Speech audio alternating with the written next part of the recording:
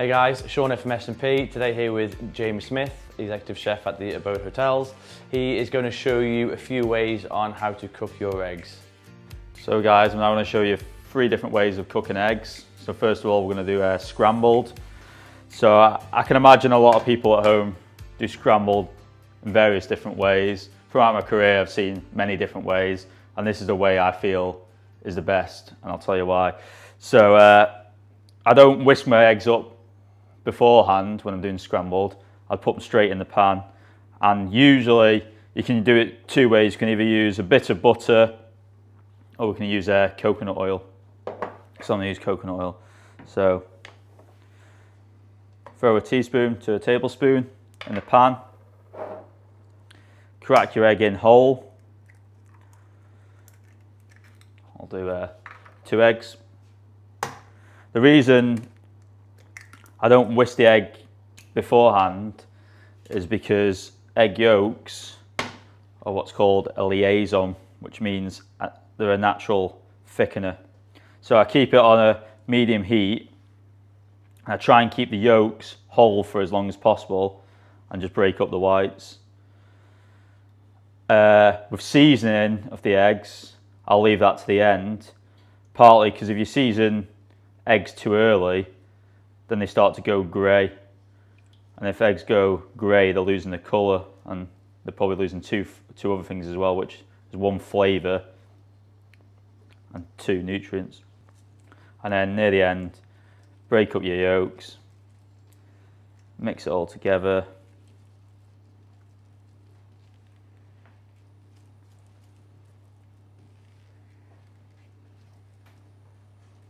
I would season. To me, salt's the only seasoning, because salt actually enhances flavours, whereas pepper is more of a spice because it is a flavour. It wouldn't make anything taste better, it just adds another flavour.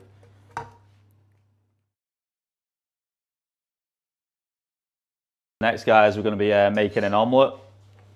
So I'll do a 2-egg omelette.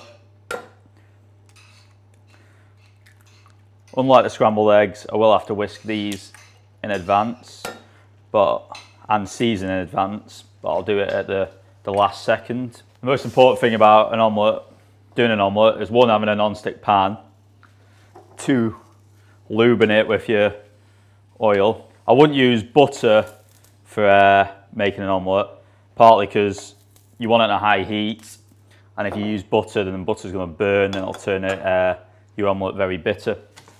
So bit of water left in the pan. So make sure your pan's well lubed if the non-stickiness isn't the best. Again, so you want that on a high heat. And at this stage, you could add whatever you want. So I'll add a bit of diced peppers, a bit of courgette, a bit of onion.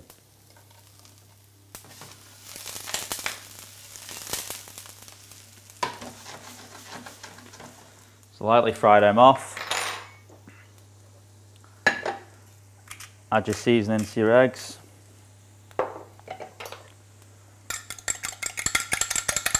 Whisk up with a fork.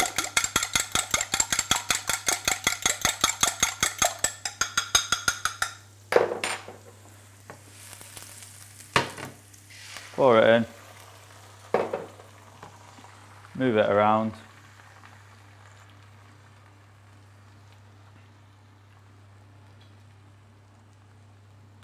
So it pretty much starts to seal. Scrape the outside back in. At this stage here is where I'd add my cheese on top if I wanted a cheesy omelette, and then just let that naturally melt. I don't really do anything with that now, I just let it cook from the bottom upwards until all this raw bit of egg is pretty much cooked, which doesn't take too long.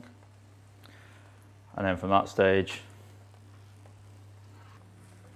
basically roll it down, slide it onto my plate. Next, guys, we're going to be doing a poached egg. As we were talking about before, usually I use white wine vinegar, but as we're trying to be healthy, we're going to use the apple cider vinegar and a mother. So I've already got a tablespoon of that in my water. As you can see, I've got quite a tall saucepan, and I want to bring that water to the boil. So when that water does come to the boil, then you crack your egg, drop it in, and then you want that water to come right down. So turn your hob to its lowest setting and put a timer on for 3 minutes. You don't want to put too much vinegar in that it then starts making the egg taste vinegary, but a bit of science there that it helps the white stay together with the yolk. But one of the most important things about poaching eggs is the eggs need to be super fresh, or if you drop them in the water, the white might just separate and disappear. So as you can see with the egg, it's dropped in and all the white's gone round it, and it's just poaching very nicely.